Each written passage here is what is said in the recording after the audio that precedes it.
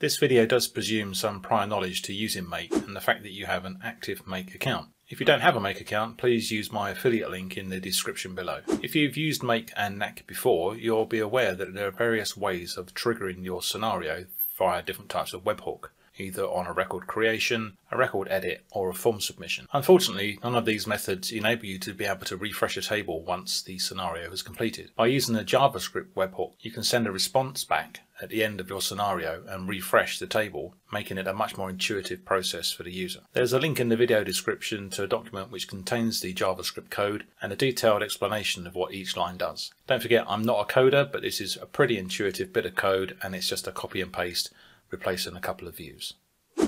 So I'm inside Make and I'm creating a new scenario. So simply click on the icon, and in search applications we want to look for webhooks. Choose the webhooks module at the top and custom webhook. I need to create a hook. I like to give this a more meaningful name, so in this case it's going to be create a multi-line invoice, and click on save. I'm going to copy the address to the clipboard and just paste this into Notepad. So this is the web address or the URL that we're going to send Knack's record ID to. So this is the hook that will receive that information. So I'm going to click OK on here, and before I do any more, I'm just going to rename this scenario to the same as the webhook. So the scenario will also be called create multi-line invoice. I'll come down the bottom and click save, and I'm now going to turn this on so it's here running, ready to receive some data.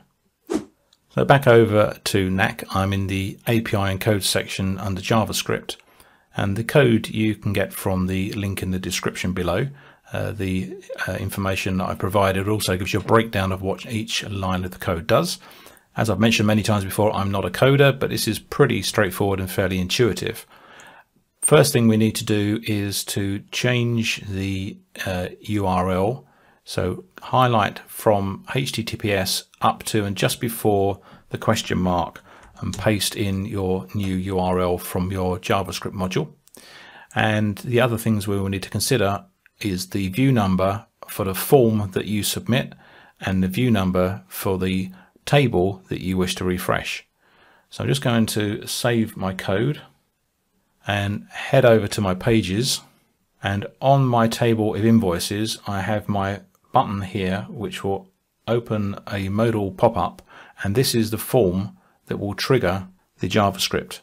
So this is view 46, and the table that I wish to refresh is the invoice table, and if I click on that I can see in the URL that this is view 6. So in my JavaScript the Knack form that submits is 46, and the view to fetch is view 6. Just before I press the create the PDF button, I want to explain, in case you're not aware, how record IDs work in Knack. Now this is an invoice record sitting in my invoice table, and this is invoice number 11. But if I view this record, you can see at the top of the screen, because I'm now inside invoice 11, that this is the record ID ending in 462. And this is the unique 24-digit record ID that we'll be sending to Make.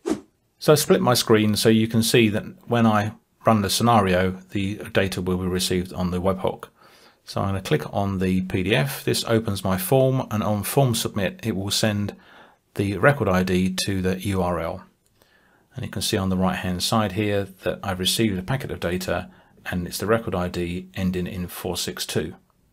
So now that I've got my record ID, I need to look up the rest of the record related to this record ID. And to do that, I need to add a Knack module. So I'm going to add another module, search for Knack, and use the get a record. This returns details about a record specified by its ID. If you don't have a connection to your application, then we click on add, give the connection a suitable name, and then we need to add the application ID and the API key from Knack. If you head over to Knack and go to Settings, API and Code, you will see your application ID and API keys listed. Simply paste those in and click Save, and Knack will establish a connection. And now you will have a list of the objects inside your application. This particular record we're looking for is coming from my invoice table, and I want to look it up based on the record ID. And the record ID is coming from the previous module. And when I hover over, the module pulses. So I can use that to look up the record ID based on this ID. So I'm going to run the scenario once more. I like to test them in steps as I build them. So I'm going to create my PDF, and you can see the first module fired and the second module also fired. And then the second module, we ended up pulling through all the information relating to that record. The auto increment, the invoice number, who added it, the name, company details, etc. So this is all the information that comes from the Knack record. As a side-by-side, this is the record in the invoice table, and as you can see, if I scroll through, the information is exactly the same. So the date due, 26th of the 12th, is shown on the right-hand side here under date due, and Make actually breaks it down into various different formats, which is really useful to use in different use cases. That concludes building the JavaScript module and pulling the record ID through from Knack to Make. In the next video, we'll be starting to build out the process. The next module will be looking up the company information.